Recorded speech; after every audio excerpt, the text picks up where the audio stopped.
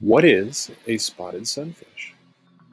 Spotted sunfish, or Lepomis punctuatus, is a freshwater fish in North America. They like lakes, ponds, rivers, and streams in the eastern and central areas of North America. They are small, averaging 4 to 6 inches long, with a laterally compressed body covered in dark spots with an olive green to yellowish brown color. They like calm, slow-moving waters with ample vegetation and cover like submerged logs and aquatic vegetation that provides ample hiding spots. They eat small invertebrates, aquatic insects, worms, crustaceans, and small fish. They breed in spring, where the males show off bright colors and construct nests and guard the young until they can survive on their own. Anglers love to target them with ultralight rods and tackle using small insects and streamer flies. Could not find a world record for this particular fish.